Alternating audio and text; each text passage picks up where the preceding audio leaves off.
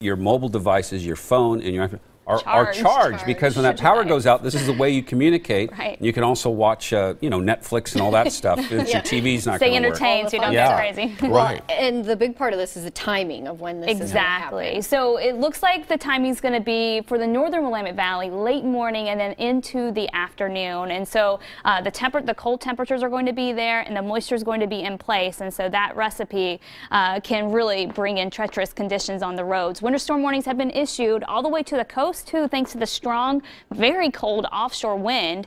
The timing right now, late morning through afternoon, as far as the snow is concerned. And we'll see that change over to sleet and freezing rain likely later in the afternoon. And then we could even see the potential for freezing rain to stick around through tomorrow evening and even into the early part of tomorrow night because those easterly winds are going to be so strong. 36 right now. East winds coming in at 20, gusting to 31. It feels like it's only 25 out there. Your evening planner tonight, it's dry, but it is cold, and again, it's blustery.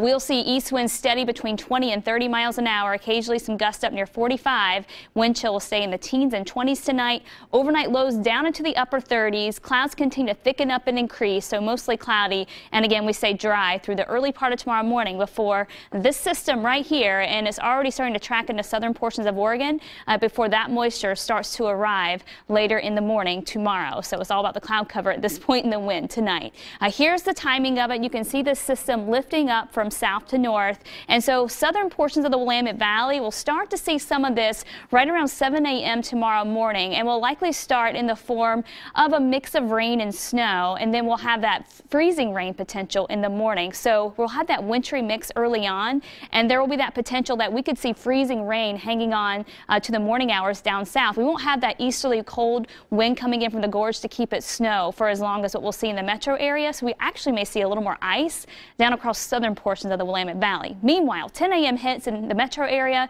We're starting to see those first few flakes of snow fly. For the gorge, we have windy, snowy conditions developing, becoming almost blizzard-like at that point.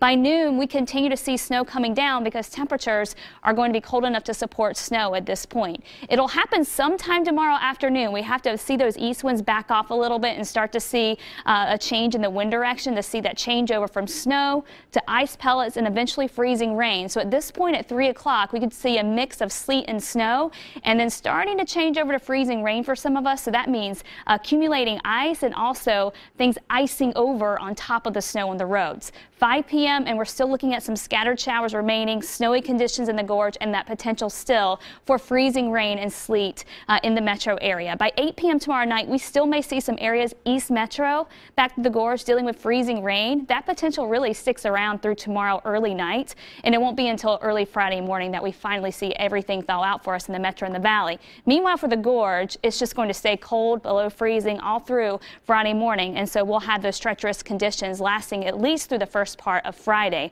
out in that area. So winter storm warnings have been issued. Here's a look at the impacts for the Portland metro area.